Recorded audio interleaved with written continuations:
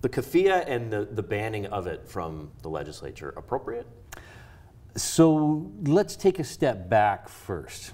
At Queen's Park, in the legislature, whether it's in the federal legislature or the provincial legislature, you are not permitted to wear anything that makes a political statement, because all of our political statements are part of our debate. And we're not to have props, we're not to have anything that supports any individual, we're not to have anything that supports a specific group, and we're not to wear anything that makes a political statement. So that's what the standing orders say.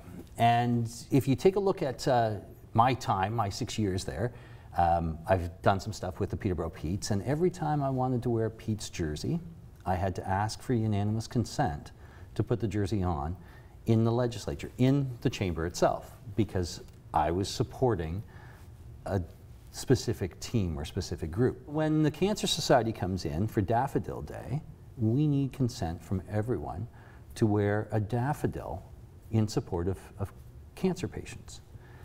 The keffiyeh is being used to represent the Palestinian resistance. It's not that it's banned. There is no ban on it. It is any item that is being used for a prop or a political statement or in support of any individual group, you must receive unanimous consent for it. The NDP have decided to make this a very divisive, very political thing, and I'm not sure why they think that by standing up and saying, you're treating this group poorly by not allowing us to support this group, when the standing orders are clear that you cannot support any individual group without unanimous consent. It is not about Arabs. It is not about Muslims. That's not what this is about.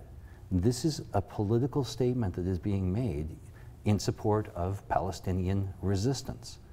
And they have said it's in support of Palestinian resistance. By their own admission, it is a prop, and therefore it can't be worn in the chamber without unanimous consent of all of the members.